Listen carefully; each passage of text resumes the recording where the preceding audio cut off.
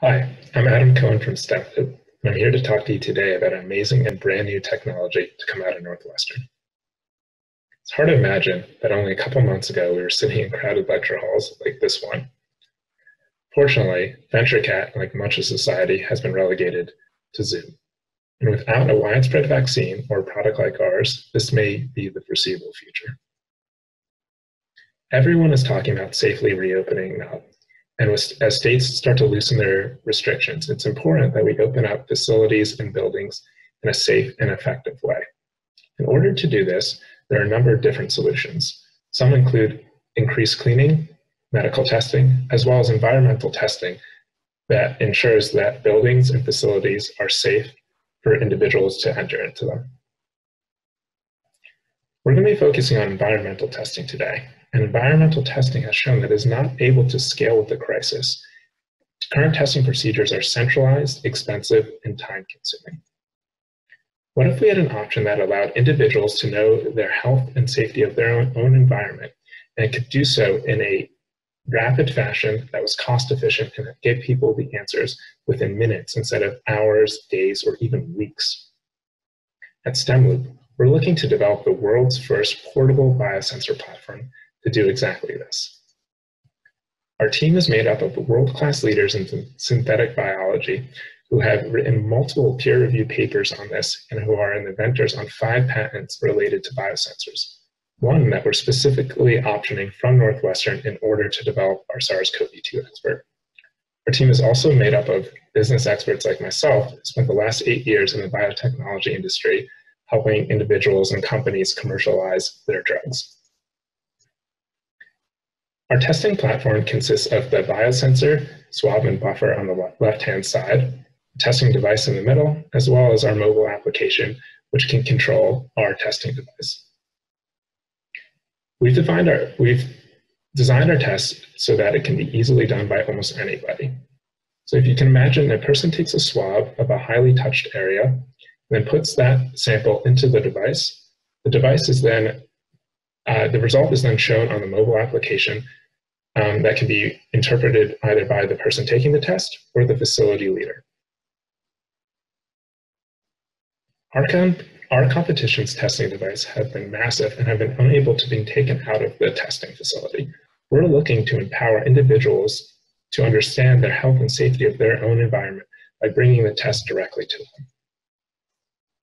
While some of our competitors have slightly increased the testing capabilities from traditional labs, they're still focused on off-patent technology, and it does not really allow them to bring their testing device on-site, nor does it allow anybody to use it. It still requires a trained expert to conduct a test. One of the great things about our technology is that it has a wide array of applications. We're currently targeting the COVID-19 environmental testing market. However, our test is specifically modular and can be adapted to tackle other infectious disease and heavy metal markets. We're looking to sell our testing device for $2,000 as well as 150 testing kits for $1,500. And we've priced this appropriately as it's priced significantly below our competition, as well as below what could potentially cost for a hazmat cleaning. One of the great things about our costs and our ability to keep our testing kits costs so low is that we've actually commercialized our biosensors for water before, and we were able to do that for as little as $1 a kit. We're looking to help as many people as we can with our product. And one way to do this is to leverage the existing sales channels of environmental service providers. They have relationships with a number of individuals and will be able to get our product to market as quickly as possible. Additionally, through over 40 customer interviews, we've identified 4 markets that could use our product as quickly as possible. On the bottom, you're seeing specific universities and companies that have requested to purchase our product when it is ready. In order to do this, we're looking to launch our product by the fall. We're looking to have a beta development. We're looking to have our testing kit done by the end of June, as well as conduct a field validation test and then launch our pilot with one of the environmental service providers later in the summer. We're going to be spending the next 6 to 12 months commercializing and selling our COVID-19 product. Now, we hope a vaccine is ready and widely distributed. And if that's the case, we have the ability to quickly pivot and tackle other infectious diseases such as Legionella. In the future, we'll be looking to tackle other unknown pathogens as well as chemical testing. To date, we've raised $300,000, primarily in the form of grants. However, some of the grant money can be slow to come in. So we're looking to raise $150,000 to hire 2 additional technical staff in order to develop our product as quickly as possible.